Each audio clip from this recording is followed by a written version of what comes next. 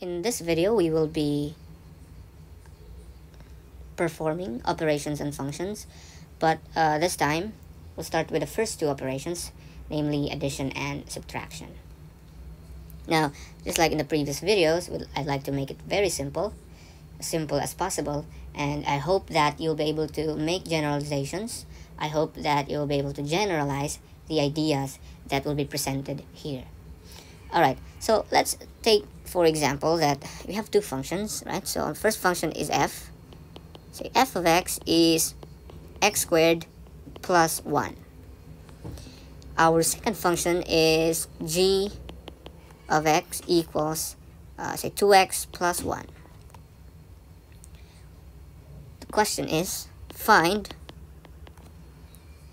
f plus g of x and f minus g of x.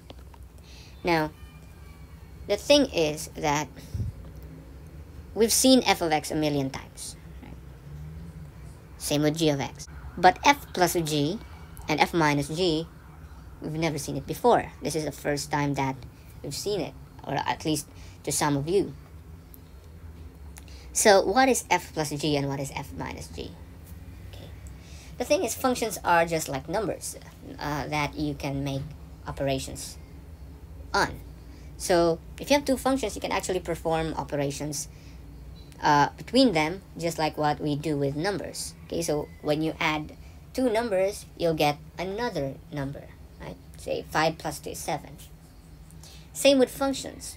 If you want to add two functions, you'll get a new function. The question is, what is that function? So if you add two functions, say f and g, the resulting function is f plus g. If you subtract g from f, the resulting function would be f minus g. So that's what we're going to do today. We're going to find f plus g and f minus g. Alright, so as I've said,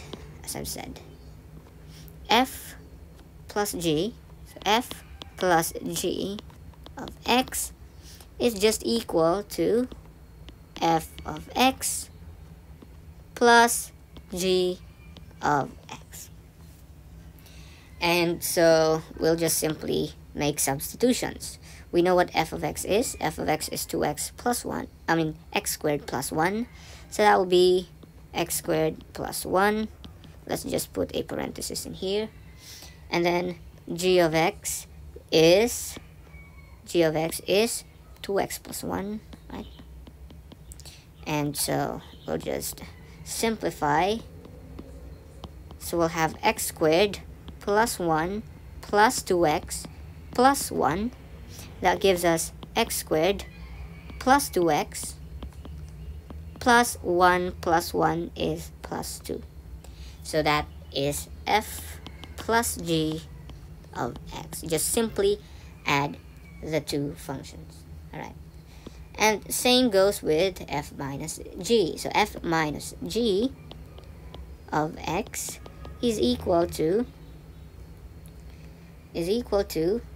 f of x minus g of x, right? So that is, so what is f of x? Again, f of x is x squared plus 1, and g of x is 2x plus 1. So that's 2x plus 1. It's important that we'll put them inside parentheses because, especially when you subtract two quantities, you might make mistakes if you don't put parentheses in the quantities, okay?